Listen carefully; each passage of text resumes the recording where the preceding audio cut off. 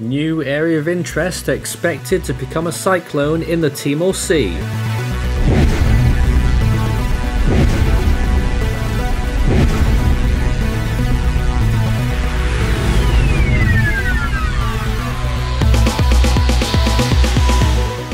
Update on this area of interest that's starting to get closer to the Australian coastline, currently passing the island of Yamdena in Indonesia.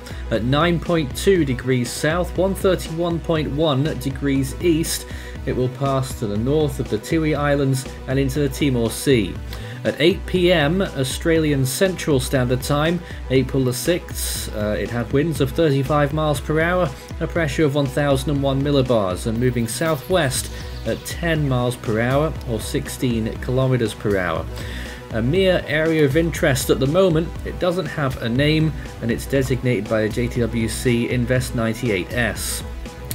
Here it is right now with no wind field obviously, and its current position displayed on the map. Well to the north of the Northern Territory at the moment, and it's going to meander around this general area for a little bit over the next few days. It is currently 365 kilometers from Darwin, 640 from Dili in East Timor, 771 from Windham, 836 from Kupang, and 1214 from Derby.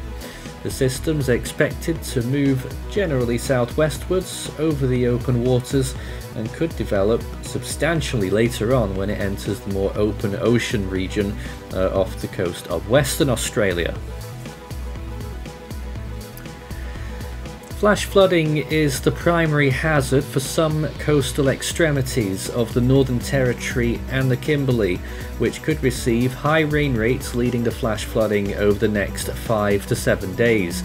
Presently, up to 300 millimeters of rain is possible in some of these areas, and the future of this cyclone remains uncertain, but models suggest that a very powerful storm cannot be ruled out next week.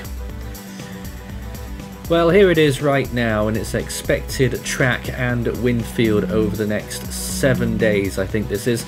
So it meanders around at first over the Timor Sea, and then it really starts to develop into a tropical cyclone and gets much stronger when it enters the Indian Ocean proper.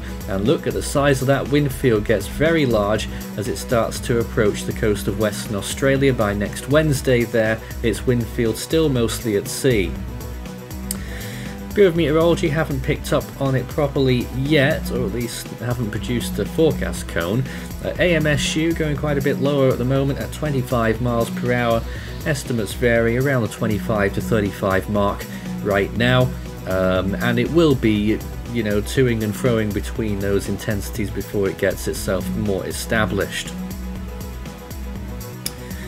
JTWC haven't produced a cone or anything like that yet either. They've still marked it as a low chance, which is curious. I think it ought to be quite a bit higher than that, at least 50 or 60% now for development.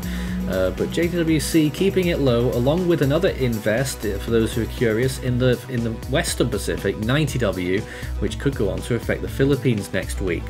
Here's what the GFS has in store, so it's still at least a couple of days, 2 or 3 days before it starts to ramp up, and there it is, getting much stronger as it moves towards the west, and then really ballooning up in size and intensity, and right at the end there, really getting quite intense. I must say that on this 0Z GFS run, beyond that 7-day period there, I think it's on day 8, it drops the storm to 898 millibars, which would be really substantial, but it does turn westwards again and only affects Australia later on.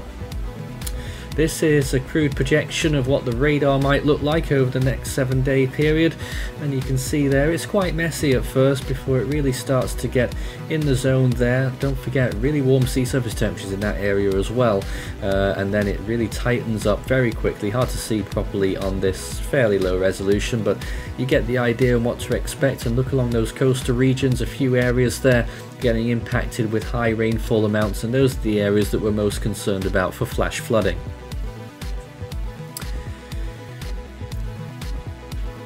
Taking a look at the total precipitation then, just to give you some markers on where exactly we're expecting the worst rainfall at the moment. A few areas on the top end there, around Melville Island and northeast and east of Darwin, and then a little area as well near Kalimburu, I think it is, as well, to the northeast of Wyndham, and down further along the coast north of Derby as well, looking at high rainfall amounts, possibly getting up to and over 10 inches, 250 millimeters, but at the moment we're forecasting the very highest amounts of rain to remain well out at sea, as you can quite clearly see there, up to 35 inches on that forecast when the storm really intensifies at sea. And here's the sea surface temperatures. Look how warm they are, pushing close to 32 degrees Celsius over a wide area off the coast of Western Australia. So real cause for concern that this might be the one that really takes advantage of those sea surface temperatures late in this season.